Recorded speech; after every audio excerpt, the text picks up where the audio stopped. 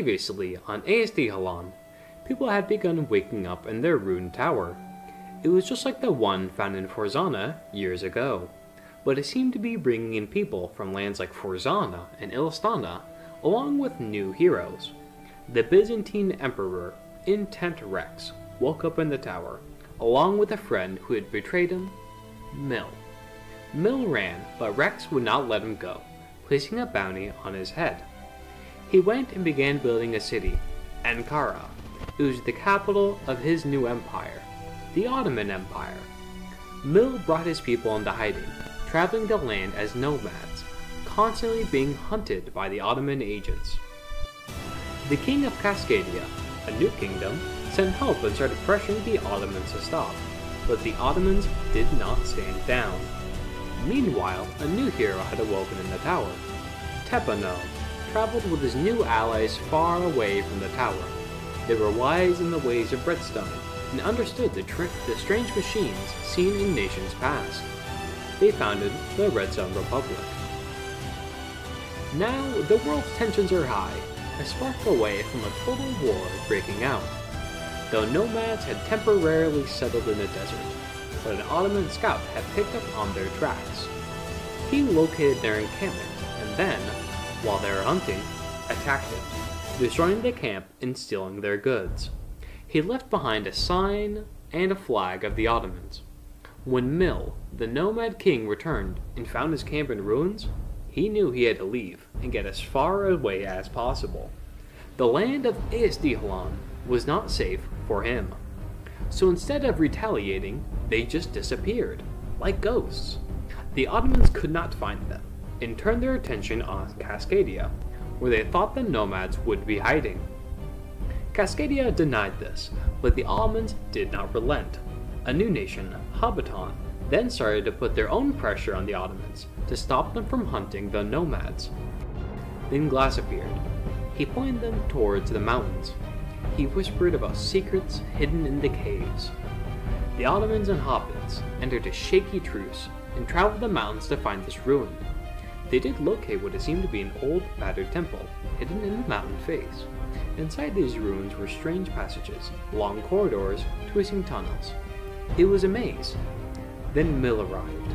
He arrived soon before the Alliance was meant to enter the maze. The Ottomans saw this and went into a rage. They blamed the Cascadian Hobbit Alliance for sheltering Mill. All heck broke loose. They fled into the dark maze, and soon you couldn't tell from friend from foe. They fought each other in the maze. None sought to kill out of chance that they were a friend. Eric, king of the Hobbits, who was a strong swordsman, began to cut down anyone he crossed as he went deeper into the maze. Mill also fought his way through the maze. He believed that the maze held the answers to the questions that had remained unanswered in Illistana. Soon it was just he and Eric, left unwounded. They slowly navigated the maze towards each other, then finally entered a bloody fight. Neither were close allies, but they believed the other was an enemy. Then Mill emerged, victorious. With a flash of light, the maze disappeared. They were in the ruin's entrance, but a new room had appeared. There was a chest of armor of Teledon, the gods of weapons and dragons. In the chest was a book, The Last Stand of Teledon. The book told a great story between gods, Raphae and Teledon. Raphae was a traitor to Teledon, and he needed vengeance. He led a great army of phantom dragons and their riders to Raphae's sky fortress. Raphae's army of winged soldiers met them in the air, stopping their advance on the sky fortress. Teledon's phantom dragons quickly pushed through the ranks of the winged soldiers, easily. Then, with the wings of the golden light, Raphae appeared and she decimated the dragons. Teledon charged to meet her in battle.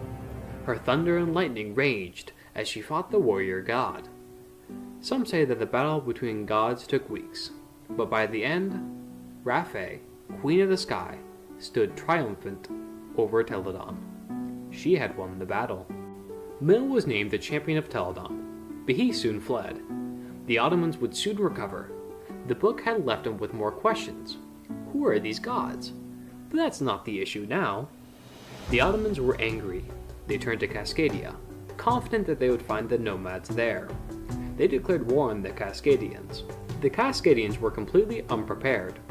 The Ottomans launched an attack and kidnapped the king of Cascadia, Ice, and they executed him. Then they marched to the fort of Cascadia. They believed it would be undefended, but then the fort had one defender, Logan, the previous emperor of Rome, all the way back in Forzana. Rex's old emperor stood defending the castle. He fought hard, trying to push the Ottomans out, but he was too outnumbered. Logan died on the field, his last stand, in vain. Cascadia was annexed by the Ottoman Empire. The Red Sun Republic condemned the Ottomans. While the emperor and the Ottoman generals were on a visit to Serbia, a village they invaded on day one of the New World, the Republic attacked. 3 of the Ottomans, including the emperor, were left gravely wounded, but basic logic managed to hide from the Republic. They searched and chased him, and shot him, but they could not reach him, and finally, after holding off long enough, the Ottoman reinforcements would arrive. The Republic fled. With that, the search of the nomads had ended. The war of the Empire and Nomad King with it. Mill and his nomads had disappeared. New nations began to appear. Lamenia, who built the city of Planania. The anime cult, who quickly grew to stand beside the Ottomans. They quickly made their stand on Asdhellon, establishing an alliance between themselves, the Wheel. The Ottoman Empire then began to manipulate the king of TAC, Rivet. He pushed them going to war against the Hobbits. Rivet listened, and he launched an invasion of Hobbiton. The battle was quick and bloody. They slaughtered the Hobbits. King Eric was beheaded. Hobbiton went into the cult's hands. The Ottoman Empire is rising, bent on world domination. The emperor sits upon his throne, made of bones as the nations around him submit to his will. The nomads had disappeared. Heroes of old had fallen. The Red Sun Republic has isolated themselves on Asdhellon, but the war was over.